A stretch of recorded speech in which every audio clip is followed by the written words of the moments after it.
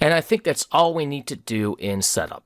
Okay, so if you remember our flowchart, the first thing we need to do in loop is check to see if there are any bytes of data in the serial buffer. If not, we just keep checking until we get a byte. We're going to use the available function coupled with an if statement.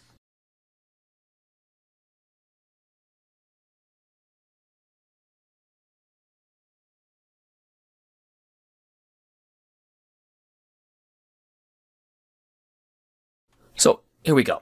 Again, we'll use a byte data type for this because we don't expect it to go above 255. And the original author named it something like inbyte and also used an integer. But I think user input describes what we're doing here better. So that's what I'm going to call it.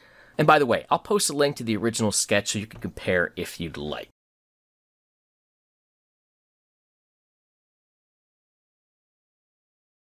Next, we need to match the user input with one of the cases in the switch case statement so we can do something different depending on the character the user types. So we're going to get into our switch case statement for this. And user input will be our test variable.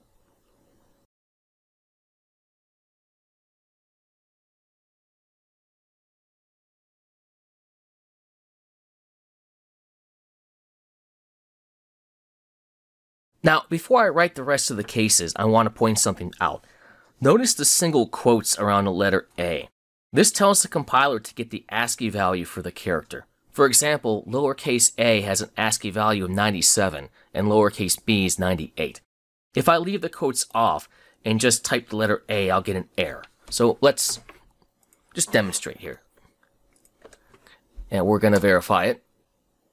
Okay, and here we see we get an error that A was not declared in this scope because the compiler thinks that it is a variable. Let's put the quotes back and try again.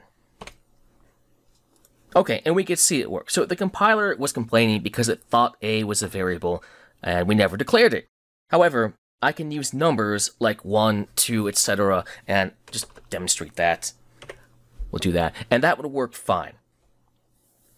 Okay, so this obviously is meaningless in the context of this program, so I'm going to put A back. But we can see that numbers are fine. If we're going to use characters, we have to put them in quotes. No, we don't need quotes for numbers because a number isn't a variable. It's just a number.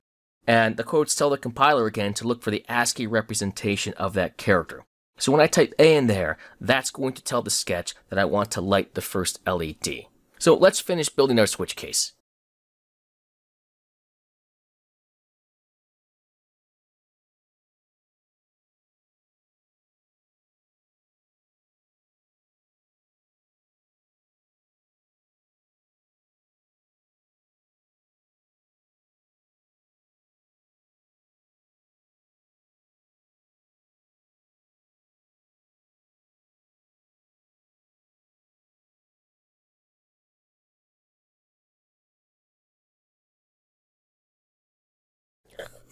Okay, all done. So we have a few different things that can happen depending on what the user types. If the user types any of the letters A through E, one of the LEDs will turn on. But if they want all of them on, then the user types F. And of course, we use the default case to turn them all off by typing any other character.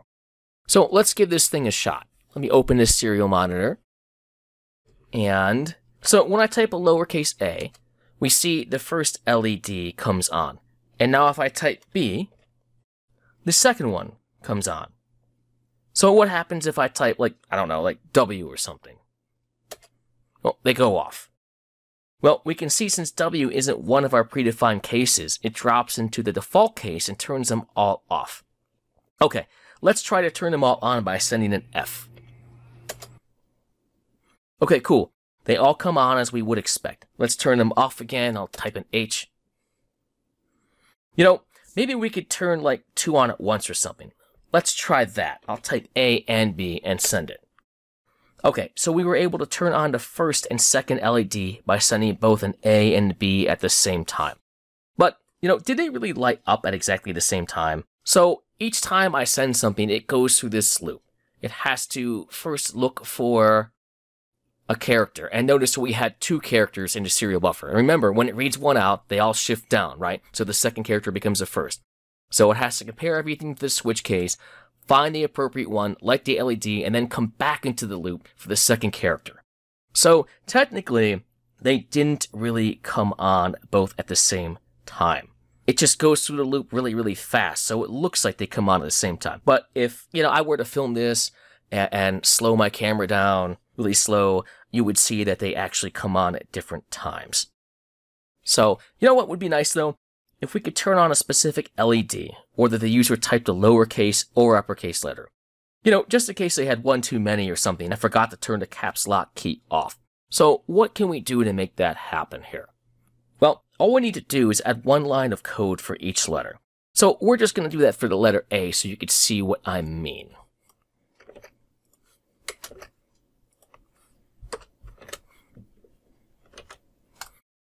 And I made that one little change here. So now when we send a lowercase or uppercase A, the first LED is going to light regardless. So let's go ahead and upload it. Okay, and we could see that that worked, and we could actually put a third character. It could be anything. It doesn't have to be the letter A, but we're just going to stick with this right now, and I'm going to open this serial monitor again. And I'm going to type in uppercase A this time. And of course, the LED lights. Well, that's pretty cool. So by now, it should be becoming more apparent about how you could use the Arduino to control our world and do some pretty cool things. It just should give you a lot to think about. And this really is just a tip of the iceberg. This is still a relatively simple program, even though it's probably the most or is the most complex one we've written so far. So that wraps up this lesson, and I'll see you in the next.